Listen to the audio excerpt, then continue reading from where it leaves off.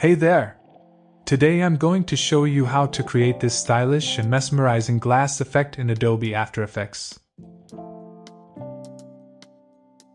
First, let's start by creating a new composition called Glass Effect. Now, I'm importing the video I want to add the glass effect to into the project. Then, I'm creating another new composition and naming it Displacement Map. In this composition, I'll create a new solid.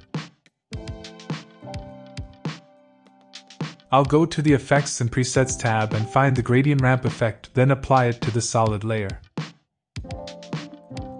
Next, we need to adjust the width of the solid, making it a thin strip. In the Gradient Ramp effect, we need to modify the end of ramp parameter like this. Back in the Effects and Presets tab, I'm looking for the Motion Tile effect and adding it to the solid layer. In the Motion Tile effect, we'll change the output width parameter to create multiple repetitions of the gradient. But don't crank up the value too much, or you might encounter rendering errors. I recommend setting it to 1300.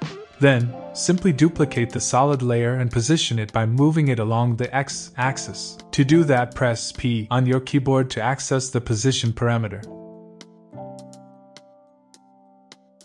I repeat this process 2 more times.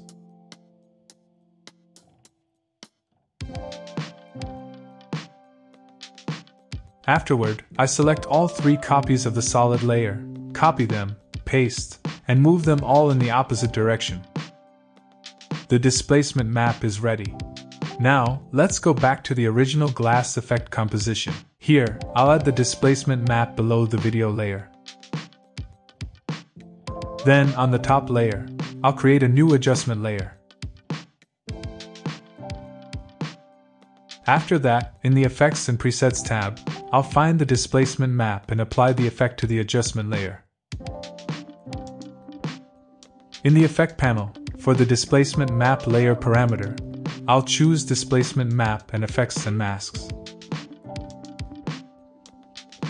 For the Use for Horizontal Displacement and Use for Vertical Displacement parameters, I'll select Luminance. Then, I'll set max horizontal displacement to 51 and max vertical displacement to -7. You'll end up with a glass effect like this.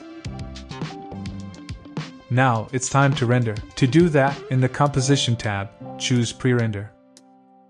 You can also change the codec to H.264 if you like, but it's not mandatory. In the end, you should have a fantastic glass effect of your own. I hope you enjoyed this video. Please like and subscribe to the channel. Thank you for watching and see you soon.